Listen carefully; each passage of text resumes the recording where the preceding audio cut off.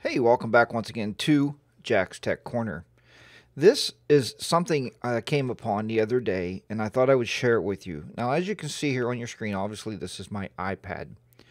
Now, on the iPad, we take a lot of pictures with our digital phones, right? And this happens to be with my iPhone. So with my iPhone, I take a ton of pictures. They always say the best camera you have is the one that you have in your pocket. Well, most of the time, it seems like my iPhone is the camera I have in my pocket. And I know a lot of you take pictures with your iPads also. So I thought, wouldn't it be great instead of coming home and transferring those pictures or photos to your computer and editing with the computer program, can we do any edits on our pictures and make them look better just by simply using the iPad?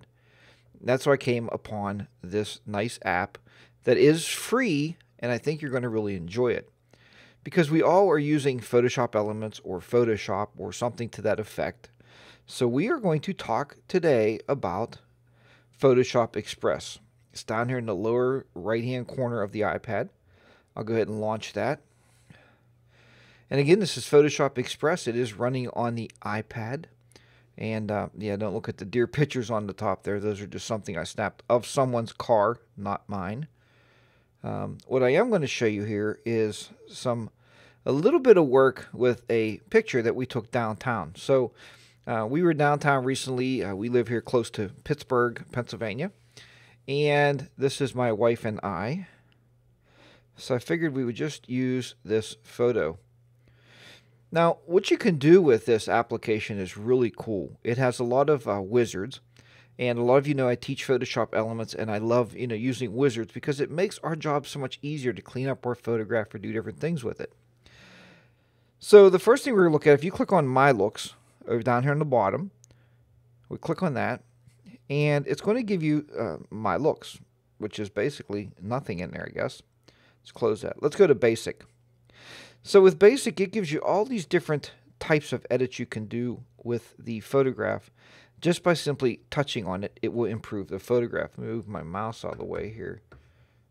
Get that way out of the way here, maybe. There we go.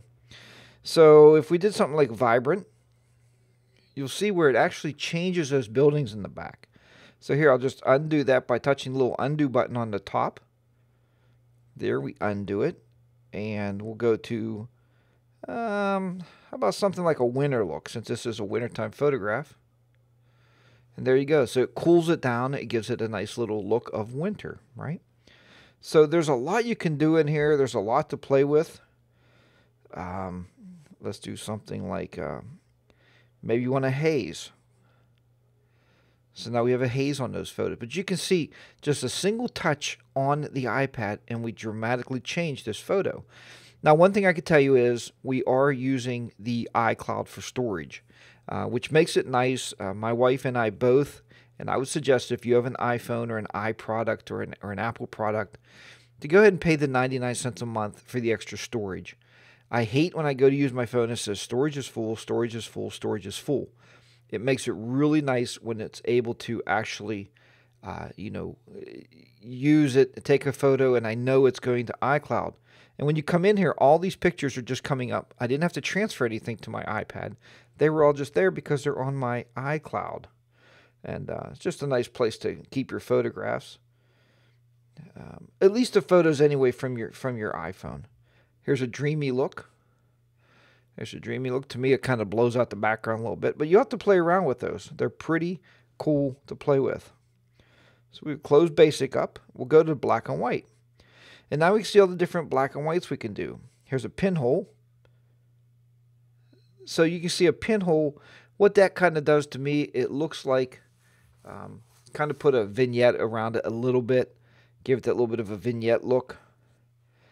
We'll do a antique. That's a really nice, cool look, kind of like an antique picture there. Really cool looking. And I just want to give you basic ideas with that. Here's portrait. So with portrait, it's going to, basically touch up your portrait, touch up your faces, right? Do something like a soft look. You can see where it softened the color of the faces. And you can add more here. If you want to add more of the look, just move this little slider to the right. If you would like to take some out, let's take some color out of the faces. Go back to the left, and you'll remove some of that, which you were just applying. Just scroll over here and take a look. We tried the soft look. Try the gleam look. There you go. Again, we can move this back and forth. We can give it some more look here. We can take some more out of it. So I just wanted to show you that the iPad can be a part of your workflow if you are taking photographs with your Apple device. Nature is obviously for nature pictures. We'll see here the blues. We can see where that would be really nice if you took a picture of something like maybe an ocean with a nice blue sky. You can add more blue color to it. Classic look. Gives that nice classy look, but it put a lot of noise in there. I would think you'd have to remove some of this to get rid of some of that noise out of their faces. Out of our faces, I should say. But those are for nature. You also have something called pop color, where we can do some magenta. We can use some pop color in these photographs. You can actually see some of the purple coming out my hat there. All right, let's take that out. That's pop color. Duotone, so you can do two-tone. Something like that. Again, we can slide this back a little bit. Now, granted, it's not going to do everything. I was hoping when I came in here it would do something like, remove spots from a photograph or something like the clone stamp tool or something to that effect. But you know what? It does enough where it's going to make it, close that up, where it's going to make it very useful to you that you can go in here and do things with your pictures. Let's see, those are that. We can go to crop, so you can do some basic cropping with your picture. It says once you have cropped the photo to your liking, save your crop simply by navigating to the next step. You can do some rotating. If your picture is not aligned, you can rotate it.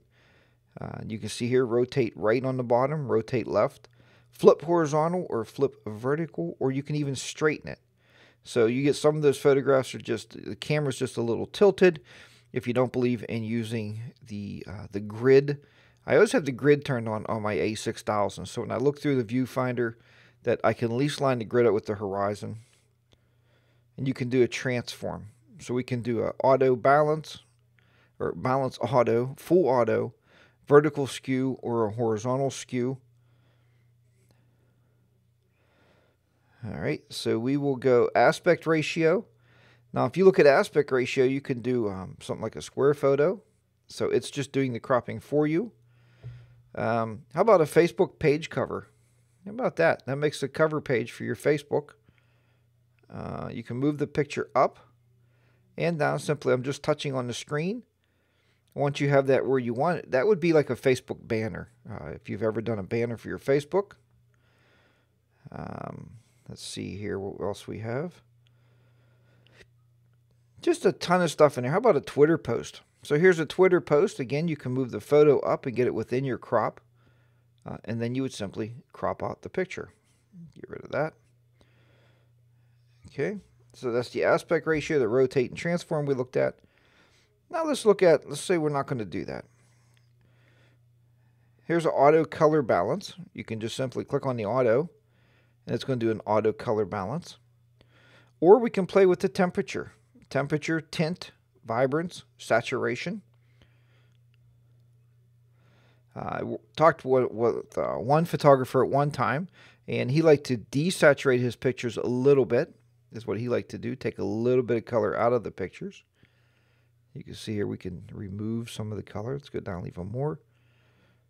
So that way you're getting more of those blacks out and you're bringing the color in. You can see more color in the bottom. Or we can just oversaturate, right? We can go up to more saturation.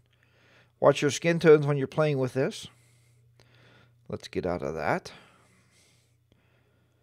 There is just a ton of effects. You can do sharpening. This view provides a greater precision while adjusting sharpening. Click OK. Because we're looking at edges, so usually I look at hairlines to see how soft they're getting when you're sharpening. because sometimes if you over sharpen, you will start to lose some of the detail. Red eye removal, if you still get red eye, I know some of you do, but with red eye detection on the camera, it's very, very good. But look at this, you can also remove red eye from pets' eyes. So if you take pictures of your pets, we can add text. I did play with this a little bit the other day. Let's see what kind of text we want to add. So if you double tap the text, it will come up. You could do something like this. Hit done. We can move it around, so we can put that wherever we like to put that. Something like that. So we can do text with it. This here, if you sign into it, you get free advanced features. You get free advanced features, and I thought I would leave that until another time. I'm going to play with those more and get a little bit more comfortable with that before I want to show you anything about that. There is a blemish removal, and you can blow this up just by stretching this, and I moved a little bit of hair right here. So if we tap, we could just move that hair or shadow or whatever that might be there. And I'm working right down on the bottom of Mary's chin. You can see the little ball coming up here. So there is a little bit of blemish removals that you can do on the photograph. And then at the end here, you can cut it out in Photo Mix. You can liquefy it in Photo Fix. You can heal it in Photo Fix. And you can add stickers from Avery Photo Editor. But what's nice about this, once it's done and everything is finished on this photograph, it will actually keep it in your cloud storage. So there's no save button on here that I found. Let's see what this button does up here.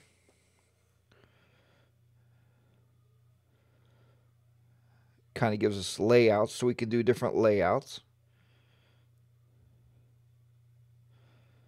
And we can make some nice photograph layouts there of those pictures. Let's go back. Open it back up here.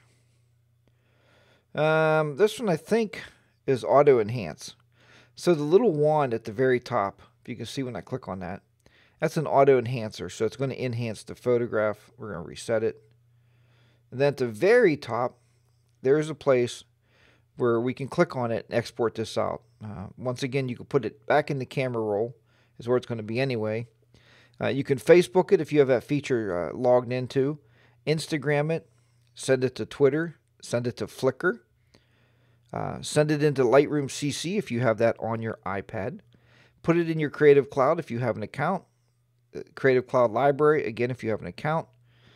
Open with WhatsApp, email, message, Messenger, Line, and more. What's under more? And more is pretty much whatever's on your iPad. Like in here, oops, I didn't want to do that. Cancel that. Click on more again.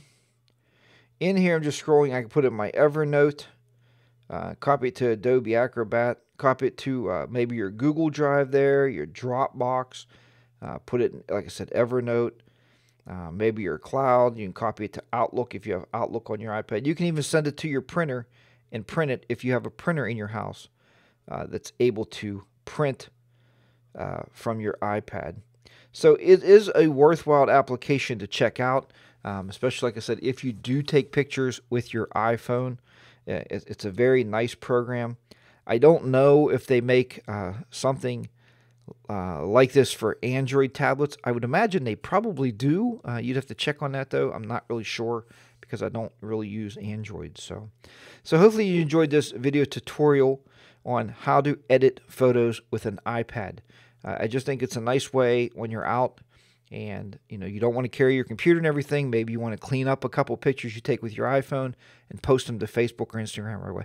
And I know you could do it on your iPhone because you can even put this app on your iPhone, but it's a smaller screen. It's nice to be able to see the picture on the iPad and be able to manipulate it.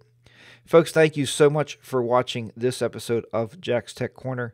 Please give it a thumbs up. Give me a like there. If you're not subscribed to the channel, please subscribe, and hopefully I will be bringing you more exciting, different type of new photo editing and photography type videos. So I'll talk to you next time. Take care, and we'll see you later. Bye for now.